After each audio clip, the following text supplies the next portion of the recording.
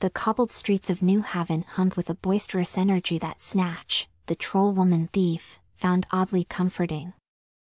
She'd navigated the labyrinthine alleys of a dozen cities, each with its own peculiar rhythm, each with its own wealthy inhabitants ripe for the plucking.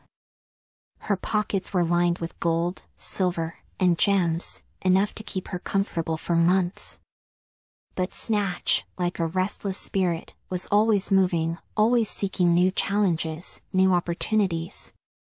With a practiced ease, she blended into the bustling crowds, her thick, brown clothes expertly concealing a patch of pilfered jewels.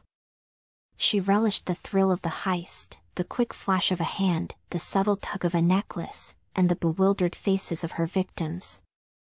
It was a game, a dance, a constant exercise in outsmarting the city guard, a game she always seemed to win, until she arrived in Newhaven.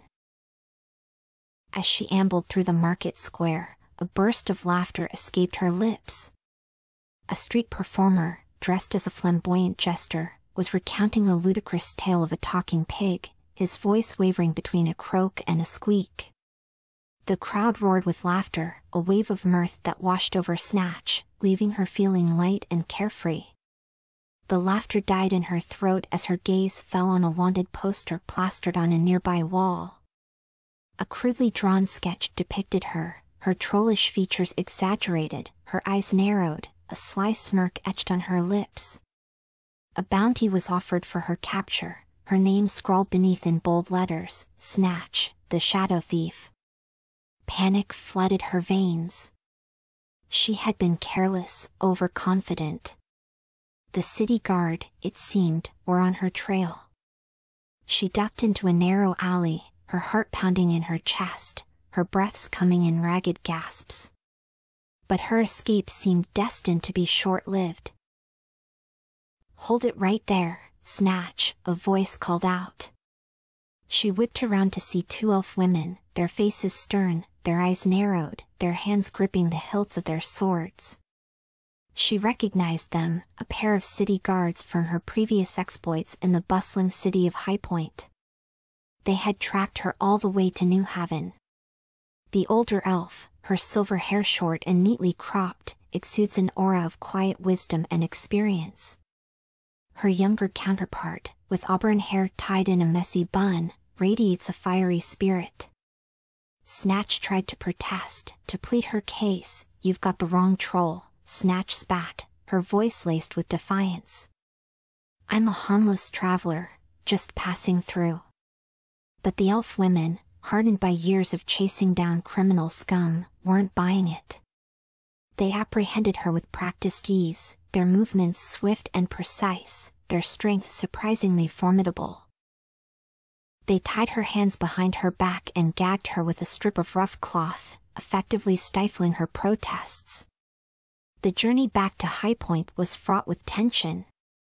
As night descended, they were forced to camp in a dense, moonlit forest. The air crackled with unspoken threats, the rustling leaves whispering tales of lurking danger.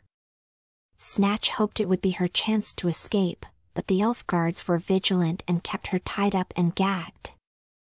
The older elf guard slept, while the younger one kept watch. As the hours wear on, Snatch finds herself unable to sleep, her mind heavy with worry and regret. She knows her days of carefree thievery are likely over, and the thought of a life behind bars is almost too much to bear. Suddenly, Snatch felt a light tap on her back. She turned to see a goblin girl sneaking in the shadows. The goblin whispered to Snatch, promising to help her escape if she shared half of the profits from her stolen goods.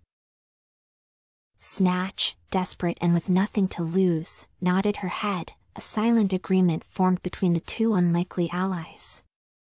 The goblin girl pulled out a dirty cloth and poured a viscous, green liquid onto it. She sneaked up behind the younger elf guard, her movements swift and silent, and pressed the cloth over the woman's mouth and nose. The elf tried to warn her companion, but the goblin girl's hand muffled any sound she made.